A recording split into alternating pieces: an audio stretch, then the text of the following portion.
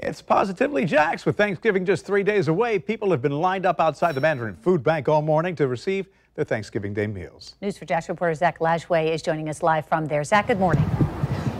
Good morning, Jen. You know, the line is moving. They just started passing out the free meals just moments ago. But you might recall this morning when we were here starting at 5:30, there were only 2 people in line. Those individuals showed up at 11:30 last night to get here today. As you can see, there are nearly 100 people here now, probably more at this point in time. So after you make your way through this line, this is step number 1. You come over here to step number 2, and these folks are just a few moments away from getting their free boxes. We showed you inside one of those boxes earlier, and we've made so many friends here this morning. One of them is this guy right here. Good morning, Jim. Good morning. You're from Mandarin? Yes. Is this your first time here at the Mandarin Food Bank? No.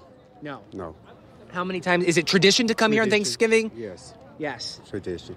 And what does this mean to you and your family? It means that it's a blessing and that we're proud that they are serving the community as they do.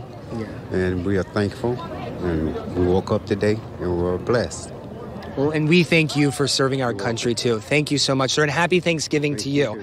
And so from here, guys, you come up here, you get your ticket, and then you go to this line, and this is where you get your box. Depending on your family size, depends on the box you will receive, but you will receive everything from milk to the bird itself, all the fixings, cranberry sauce, stuffing, mashed potatoes, candied yams, desserts, and you can see the first people here in line are making their way through the line. They're getting their birds from the Navy right now, and they will be able to go home and enjoy Thanksgiving Day with their family. We were talking with organizers, and they were saying this is the first year ever they have never had to purchase a turkey. Every single turkey here today was donated by an organization or a family. They predict they will pass out about 450 to 500 turkeys today. You must be a client, a member of the Mandarin Food Bank to receive a meal, and whatever is left over, how many birds